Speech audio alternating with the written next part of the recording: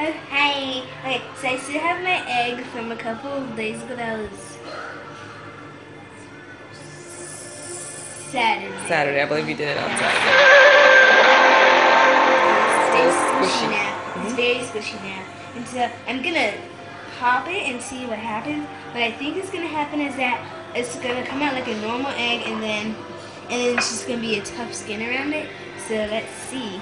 It's gonna pop it with this toothpick. Down there. Oh, got through it. That was easy. Just keep going. I'm getting through it. Oh, okay. Yes, it's coming out like an egg, like a normal egg.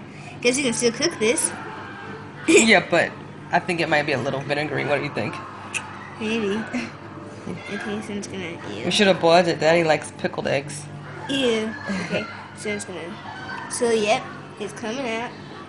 And so this is what's inside, like a normal egg, with the yolk and everything. And then this is what you have left, which is just the skin. How does it feel? It's kind of like rubber, like it's like a rubber, like that's together, but it's actually very strong. Oh, wow. Okay. Yeah, it's very strong. So, yeah, so it happens when you pop it.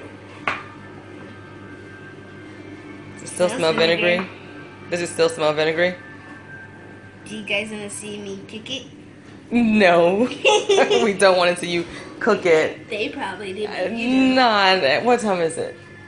It is like, it's almost 9:30. Yeah. It's after 2100, so we're not watching you cook anything tonight.